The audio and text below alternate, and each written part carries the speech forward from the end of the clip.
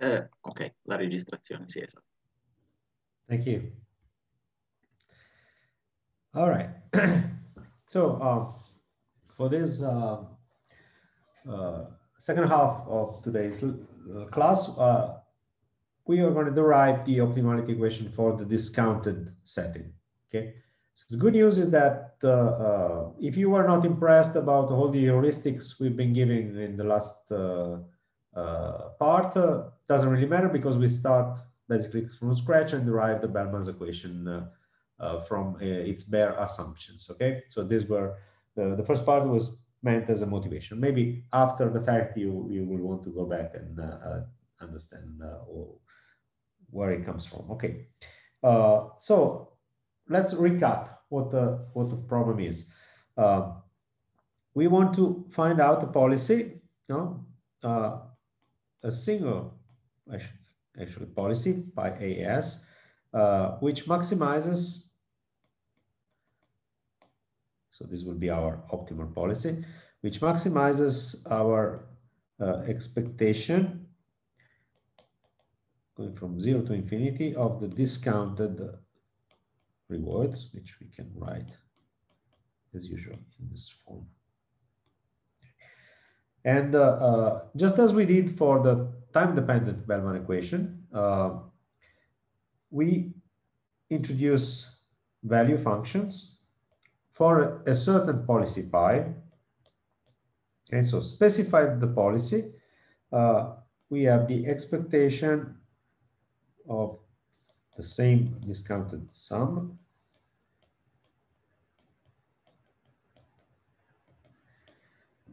then now it's conditioned on the fact that we start at the initial time at a state S.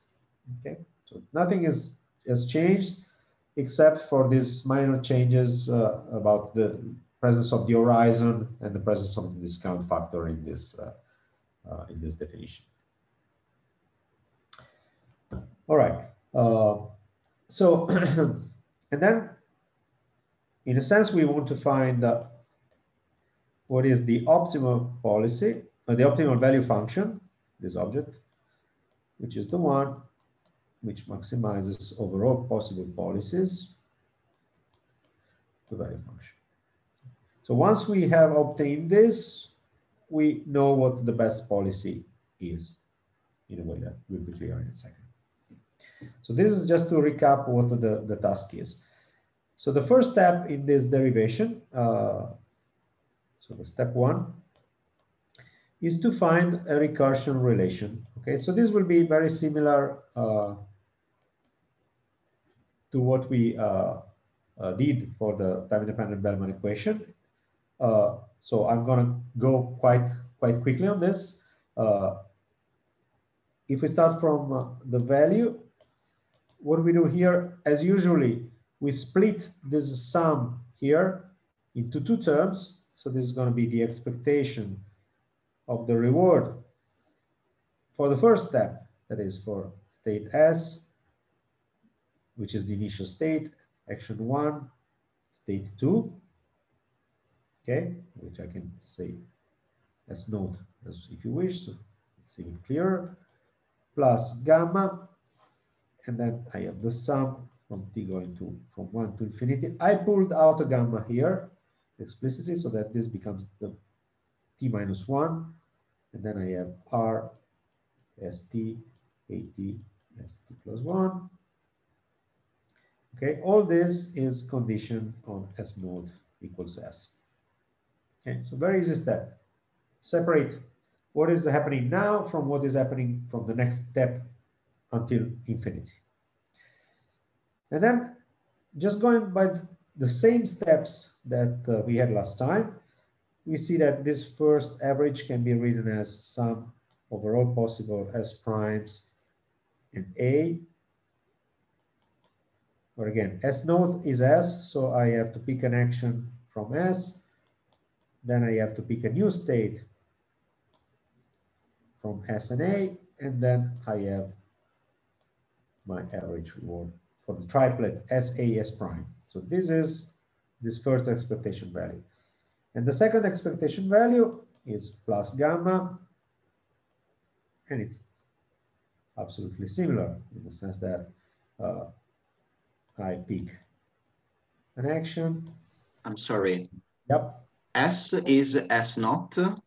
Yeah, they are the same. Yeah. Okay, and in the first equation, it's R of S0, A1, and S1. No, no, you're right. You're right. Okay. So, thank you.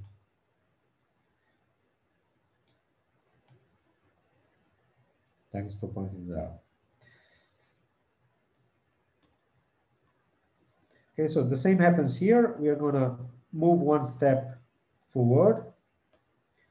And then in that step, then we see the new value function in the new state S prime. And then when we put everything together here, we end up with our recursion relation, which is sum over S prime A of I AS, say of RSA.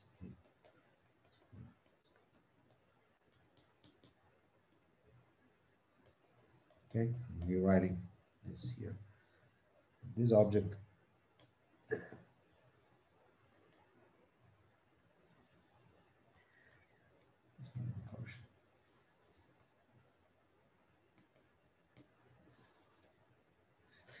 now this is a recursion relation which is recurrent, strongly recurrent, because there's no more this feedback structure that there were for times. So you don't have a vector at a certain time and then you can derive the vector at the previous time. Now, every state talks to every other state with the same object, okay? But nevertheless, you can solve this equation. It's a linear equation, so you can solve it very simply.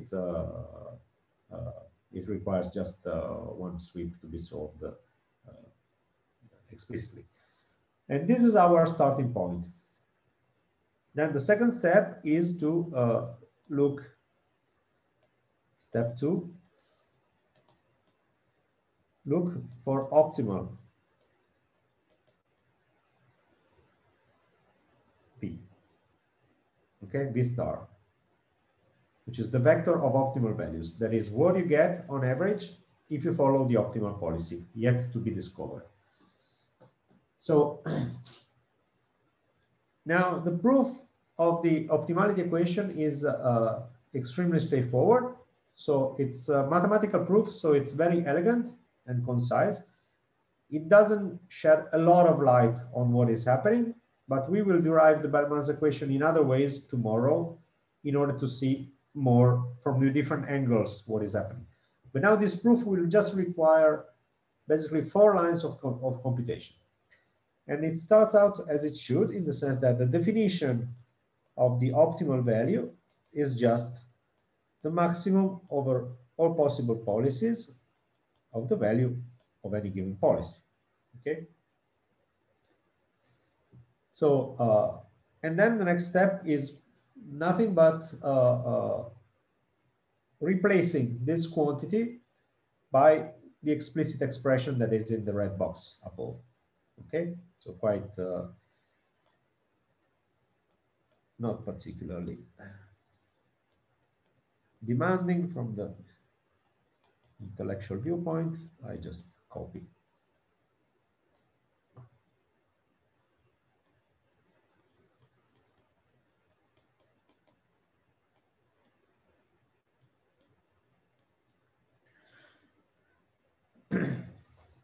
Okay, now in taking the maximum, there are here, of course, a couple of problems because you cannot take the maximum inside simply because there's a sum, so you cannot just make it go through. It's a nonlinear operation, okay?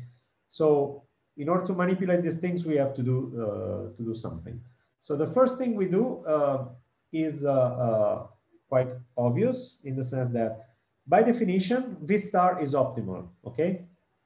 So for any pi, by definition, let me right here.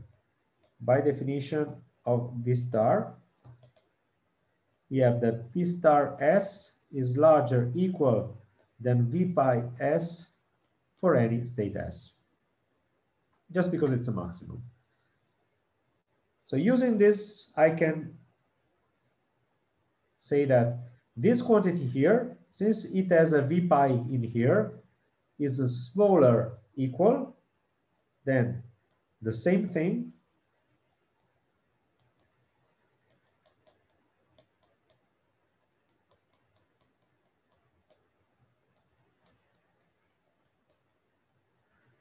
where here I replace v pi with v star.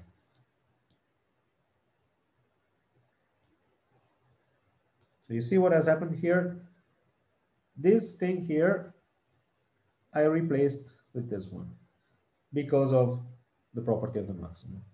Okay, quite easy so far.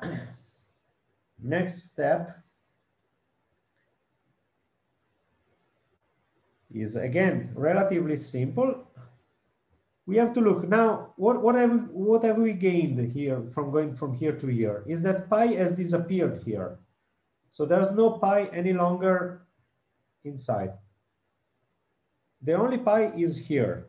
So second step of this second step,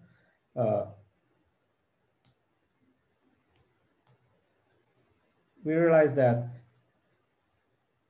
term in square bracket is linear in pi. So the dependence on the policy of the term over which we maximize now is linear. And therefore, as you remember, we discussed this last time, when you optimize a linear function over a convex set, the maximum takes place on the boundaries. Okay, if you remember, we had this very simple example. So let me go back to that for a second, so maybe it refreshes your memory. We've been discussing this at the end of last lectures. Okay, so the linearity, and the example was this one. In the very simple case in which you have a policy of two actions, this means that it's a linear function, so it can only take values at the boundaries, which in this case are zeros and ones, and the value that it takes is just the maximum between the two coefficients that are in front of this. So the equivalent multidimensional argument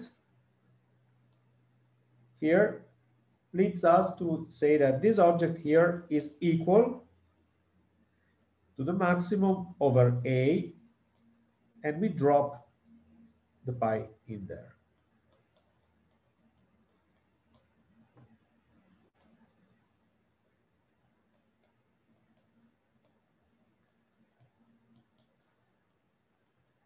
So once again, in the interest of clarity, so we've been using the property of optimality of V star to simplify the dependence on the policy of the right-hand side, of what is under the maximum operator. The first line on the top has become the third line, and the third line has become the fifth line because of linearity in the policy.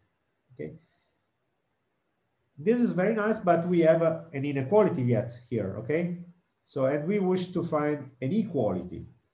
So we have to do a little bit of steps yet. So now next step that we do is that we define arbitrarily a new policy, let's call it pi bar, which is defined as the argmax over A of this last square bracket. Sorry, the sum here was over S prime, of course. S prime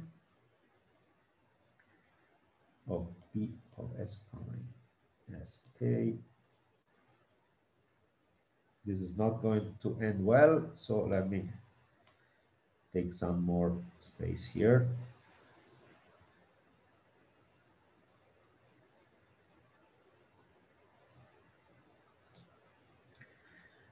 Is defined as the argmax over A, the sum over S prime, and then again I'm copying the last line.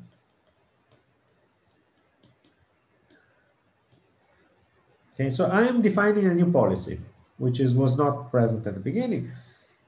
Now, what is important, if I choose this means that this last line that I have here is also equal to the value of my policy pi bar, by definition. Because if my policy is to pick the argument of this, then the maximum is just the value of my policy. Okay, because I used the recursive relation. Okay, so this is just a tautology, it's just by definition. But then, if this is true, well, this is one possible policy among many. So again, this has to be suboptimal by definition. So this has to be smaller than V star.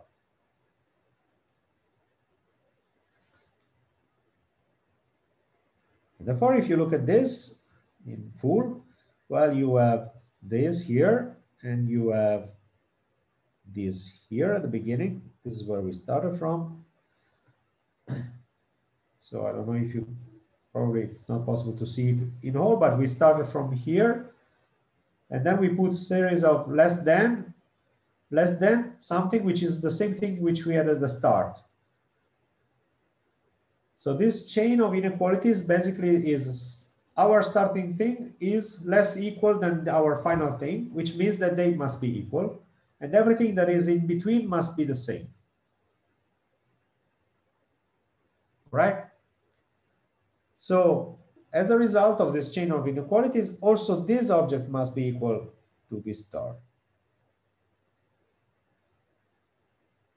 So that putting all things together, we can conclude that V star of S is equal to the maximum over A sum over S prime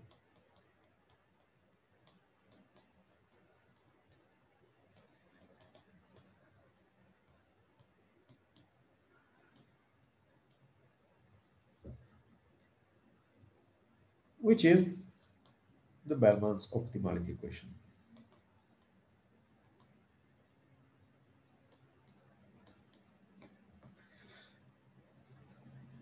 And which is nothing but exactly the same thing that we derived heuristically in the first half of today's class.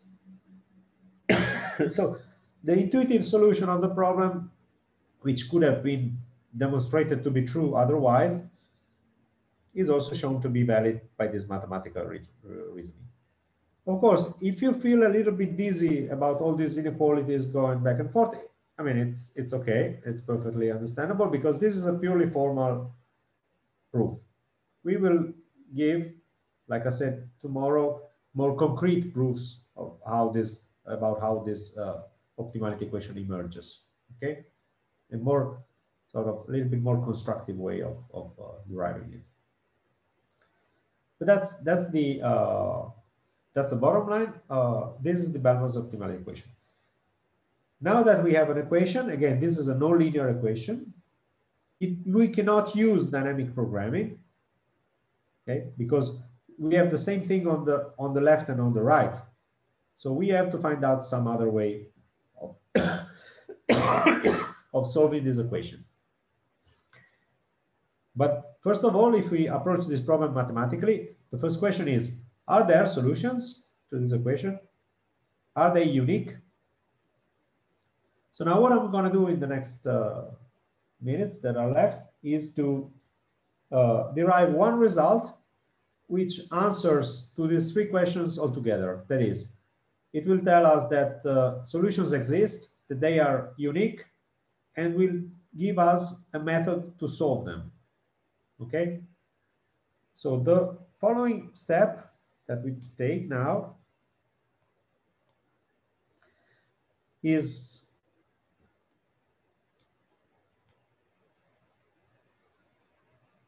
step 3, solving Bellman. Okay, so the first thing to notice is that if we reason at a very abstract level, we can write down the Bellman's equation in the following form. So V star you can see it as a vector, okay? V star is a vector in R to the cardinality of the state space. Oh, you're frozen again. Hello, hello.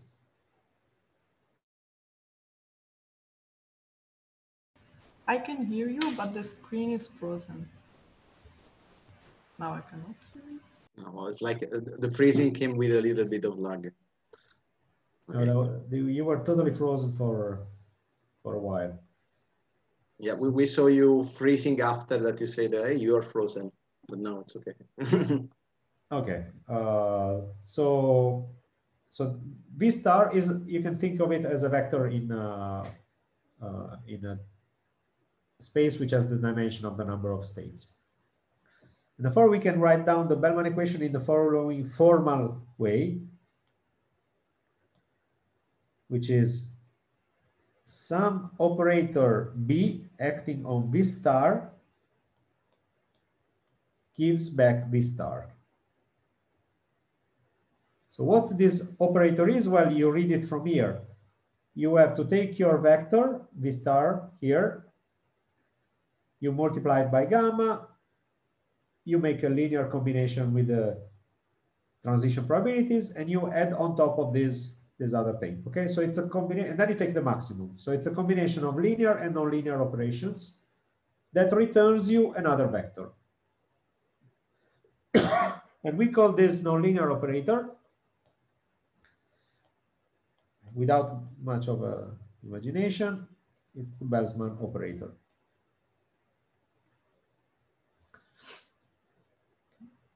Now, what we're going to show here is that this operator B is contracting.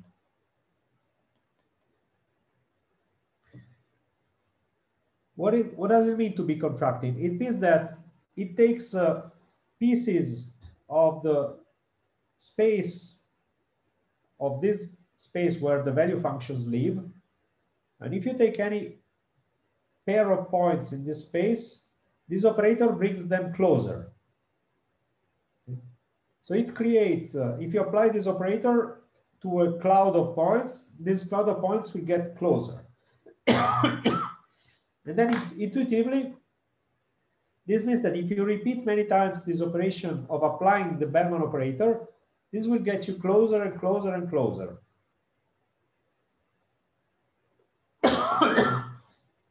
Which is the important intuition, because this will tell you that there exists a solution, which is the center of this contraction, and this solution is unique.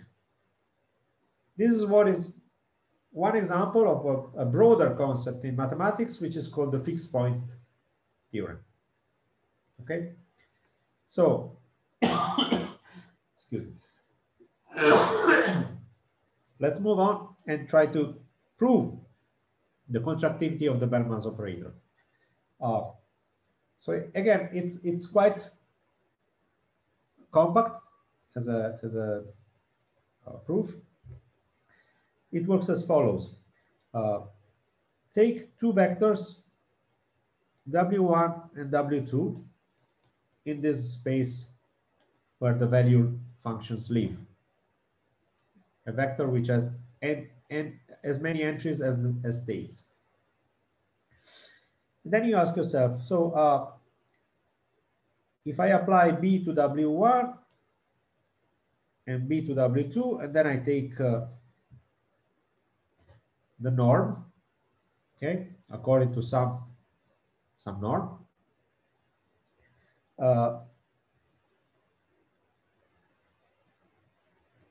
what is it? Okay, so my goal is to show that this distance is smaller than the distance between W1 and W2. So if I take two vectors and I apply the Bellman operators, they, after one iteration, they will be closer.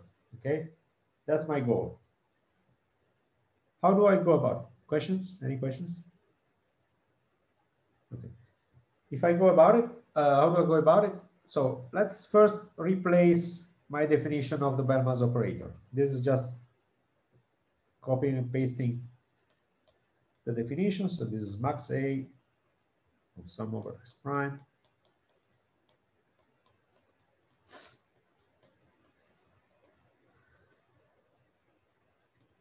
sorry, not V star, but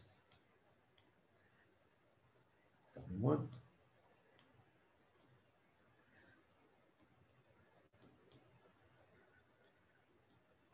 Minus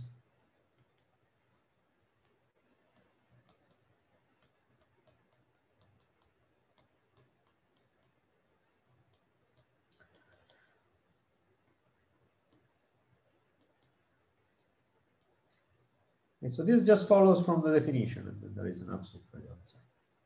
Okay, no manipulation here so far. Now, remember, we want to show that this is smaller than the initial one. So we want to bound this expression with something that is larger than that. And the basic idea here is, let me take a short break by using a different color. So what I'm going to want to show here is realize that this is the difference of two maxima, okay? So it's a maximum of a vector minus the maximum of another vector. So I'm going to use, so let's draw a little box here. I'm going to use a very simple inequality. So this very simple inequality, and I'm just going to play around with that a little bit. So let's suppose we have the maximum over A of the difference of two functions, f and GA. And then if I take this as I sum the maximum over GA, this is smaller or equal than the maximum over A of the sum of these two, which is FA.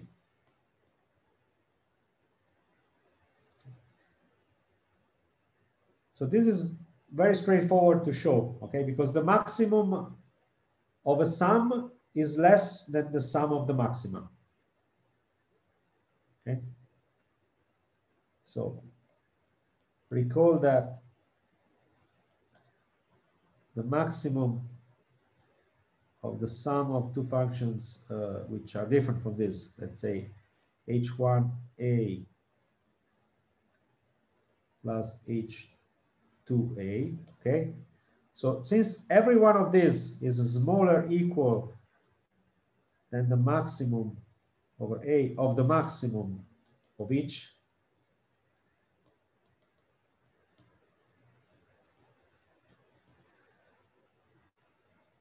and then this maximum here doesn't matter any longer, the one outside, this is equal to maximum over A of HA prime plus maximum over A of HA2, okay?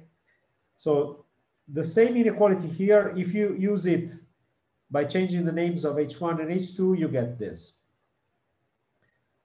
And therefore, this tells you that the maximum of,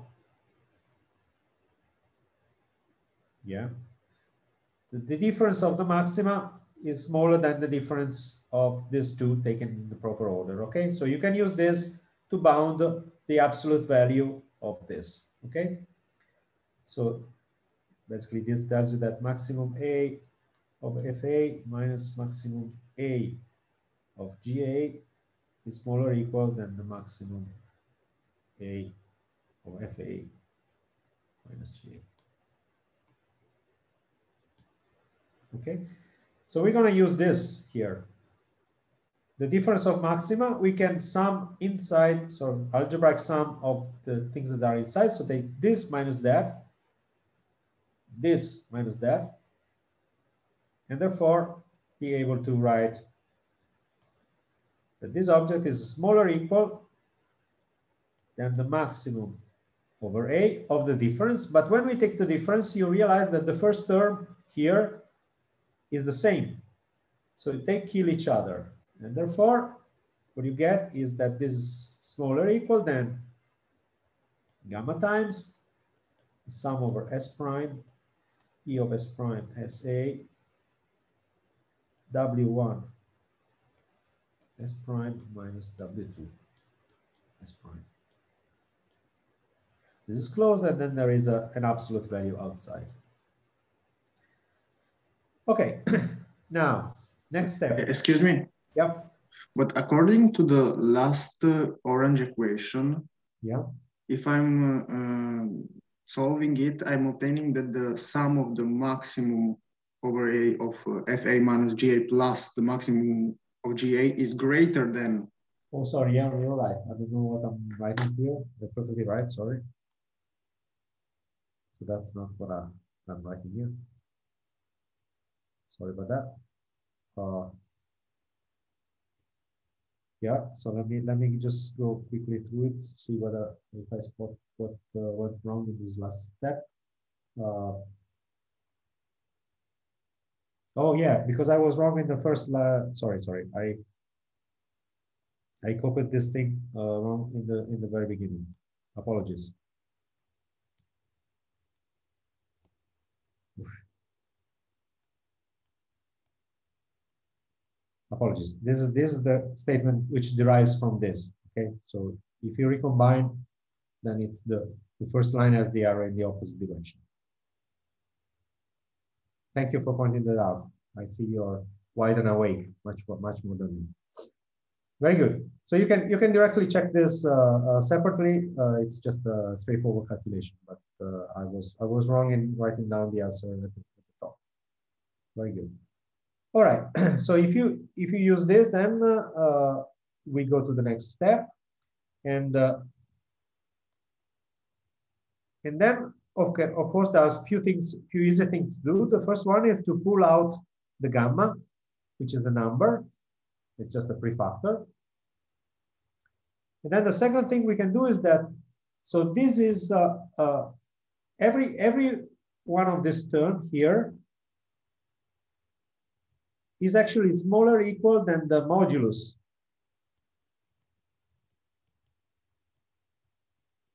Okay, so this is again quite obvious.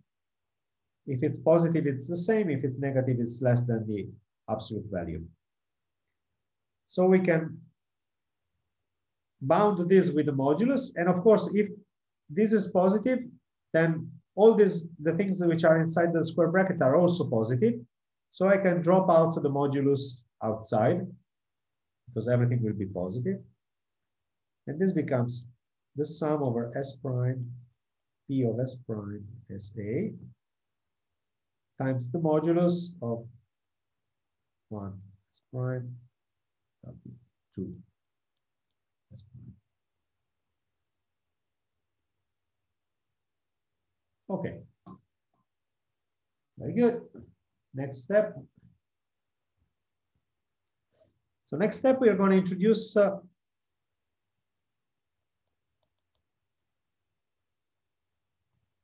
infinity norm, okay, which is a mathematical concept. It's a distance in vector space, which is defined as, or it's also called the total variation distance. It's just the maximum over all S, which are in the S of the modulus of the vectors, of the components of the vectors, okay? So it's a norm. And basically, if you have a vector, you take the absolute values of all the entries, and then you take the maximum of the absolute values. It's not the Euclidean norm, but it's a proper norm. If you think of it geometrically, the Euclidean norm has level lines which are spheres. In this case, the infinity norm has level lines which are squares, okay? Cubes, hypercubes. Okay, so if you define this, then you realize that you can bound each of these terms. These are components of a difference of two vectors. So you can go one step further and say that this is the infinity norm of W1 minus W2 is bounded by this. Because every component must be smaller than the infinite norm in absolute value. Okay. Then now we're almost done, because now the sum over S prime is acting only on this. but this is a probability. So this object gives 1.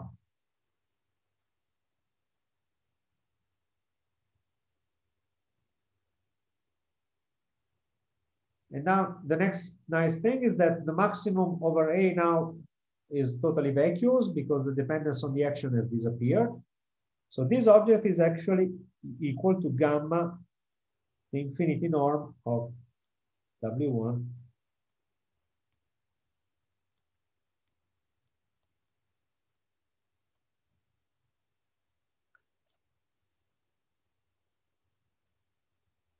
Okay, so let's look at where we started from. Okay, so this was basically, if I have to write it properly here, so I'm sort of making it even more transparent. This was taken for 2 different S, okay, because there was still an S around. So this was component by component, okay. You see that there was this dependence on S carrying over. So recap, we have shown that the Bellman operator applied to the vector W1 component S minus the Bellman operator applied to vector W2 component S in modulus is smaller equal than gamma, the infinity norm of W1 minus W2. This is valid for all components. So I can take on both sides, I can take max over S on both sides. And the max over S of what is here is just the same thing because there's no dependence on the component. But what this object here is, for by definition, the maximum of the modulus of this is just the infinity norm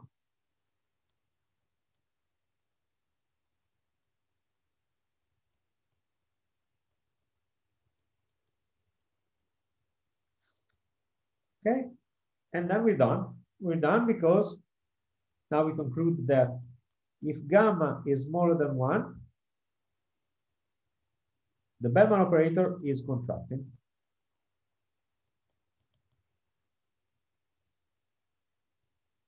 And then, by the fixed point theorem, we conclude that better use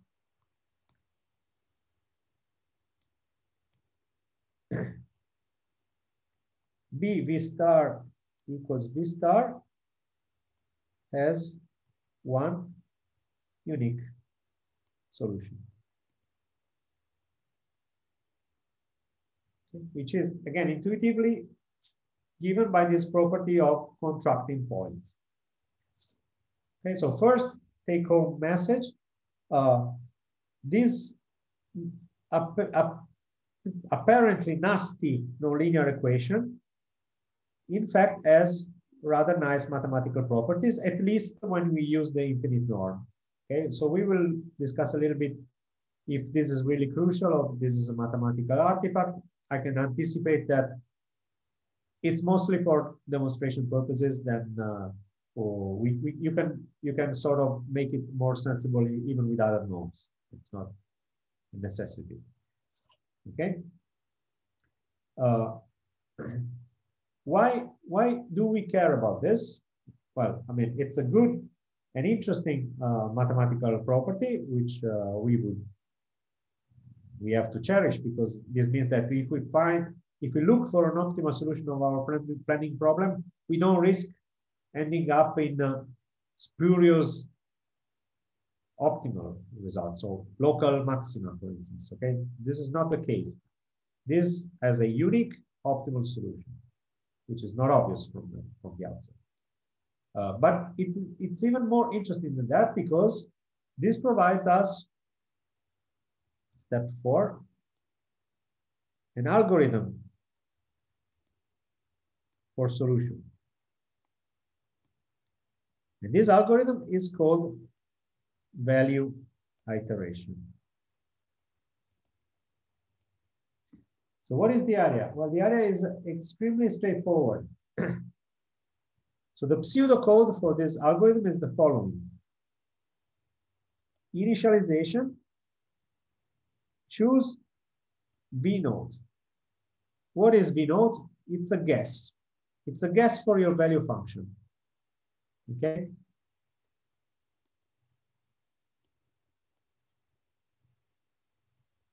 Thanks to the fact that the Bellman operator is contracting, everywhere contracting, it doesn't matter where you start from.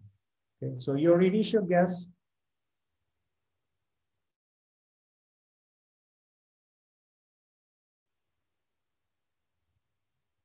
did you miss any part of The initial guess? the initial guess is arbitrary. Okay, because it doesn't matter where you start, you will always be converging to the optimum, to the solution. But of course, if you start very far away, it will take a lot. Okay, this is to be expected. So then you define your next, then there is a loop, which defines your next approximation to the value function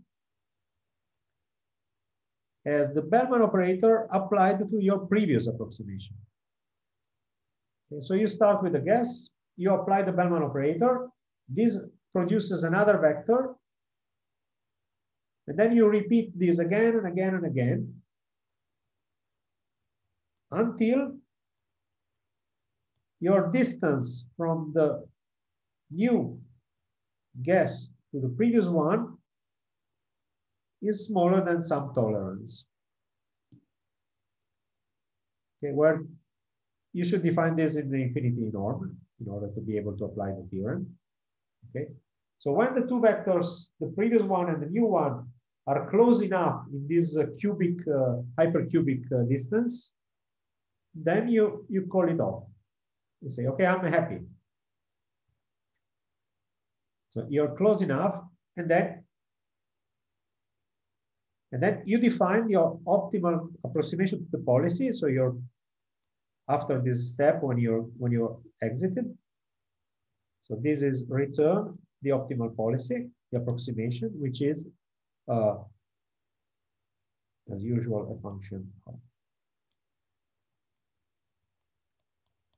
which is defined as the argmax over A of the Bellman operator. So it's S prime, say, R S A S prime plus gamma. Okay, so it's the usual thing that I'm rewriting thousands of times all over again. So I'm not, even if you cannot read it well, it's the same object which has appeared many, many times. Okay. And that this algorithm guarantees you that given the tolerance, you are within, you are close to the optimal policy as much as you want. If you decrease the tolerance, you will get even closer. So in a sense, this tends to P star and phi star.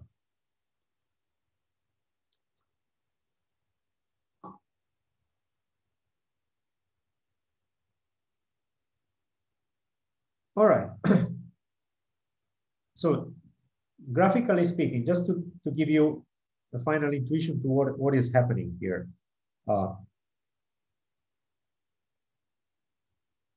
So you may think of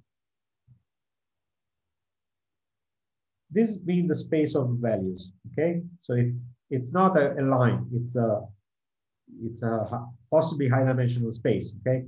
So this stands for something which should be R to the power number of states, real numbers to the power number of states. So this is the space of values.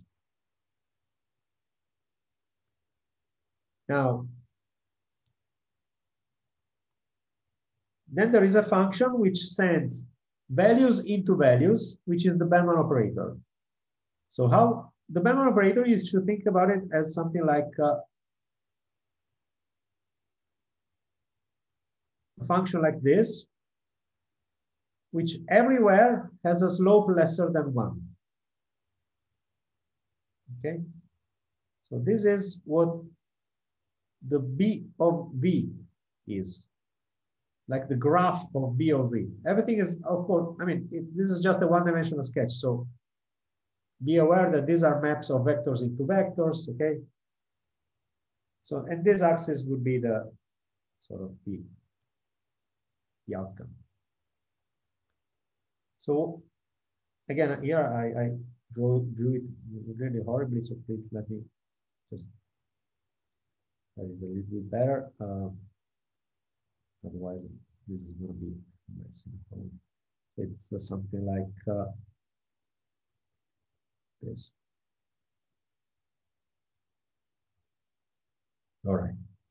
And it's non-linear, okay? So I'm trying to draw something which is at the same time non-linear, but not too ugly.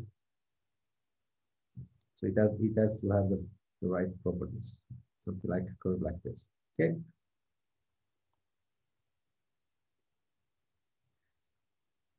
So what is the solution of the Bellman equation? Well, it is a solution when these two lines, oh my God, this is awful.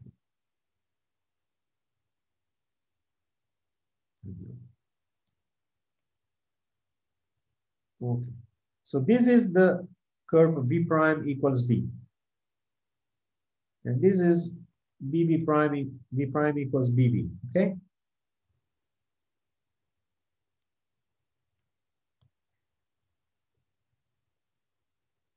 So this object here, this point here,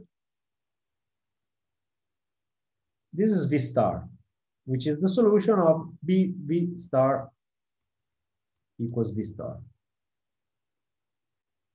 The contractivity property is equivalent to say that this green curve here has a slope lesser than 1. Why is that? Because if I take 2 points like W1 and W2, what will happen to them? Well, I look at here, and then this will be the position of my W1 prime and W2 prime, which correspond to this. And you see if the slope is lesser than 1, 2 points which were far apart will become close. So this is the contractivity property. And what does the value iteration algorithm do? Well, you start from one guess, okay? Say you start from, let's use another color. You start with your guess V node. Then you go up, you see, okay, this is sending me to a value which is larger than V node, because the green curve here is above the white one. So this will send me to V1 here. And then if I apply again the Bellman operator, I will get here, and so on and so forth. So you see that this sequence approaches V prime. And the same thing happens, V star. And the same thing happens from the other side. Of course, again, this is one-dimensional, but you can take my word that this idea of contracting does the same job in an arbitrary number of dimensions. Okay. So I think that was quite a lot for today. In the exercise session, you will see how this value iteration works, okay? But tomorrow, for starters, I will go back to this idea of value iteration and show you a little bit some intuition about what kind of approximation it produces in some simple example like the grid world, okay? But that's for tomorrow. Fine. Any questions? I just wanted to ask you just a little bit above on what you wrote. Okay, where there's the infinite norm of V k plus 1 minus Vk, it needs to be lesser than you said tall. And I think this is some tolerance that you decide at the beginning. Okay, so you have to decide when to stop. Okay, So you basically you decide maybe I want to stop when the difference of my value functions is lesser than a given number. Or you can use actually other things. So you can use also the percentage change. Okay, so you might want to also to choose when this object divided by the norm of vk infinity becomes smaller than something. Okay, so you have different choices depending on if you have an idea of the numerical value that it takes, or if you haven't, you maybe want to use the percentage tolerance. The substance of the algorithm doesn't change. The performance might be different, of course. And this requires a little bit of craftsmanship to be tuned. Okay. Thank you. Sure. Any other question? Okay. So that's good. Thank you very much, and see you tomorrow at 9. Okay. Okay. Thank you. Thank you. Thank you. Bye. Goodbye. Have a good day. Thank you so much.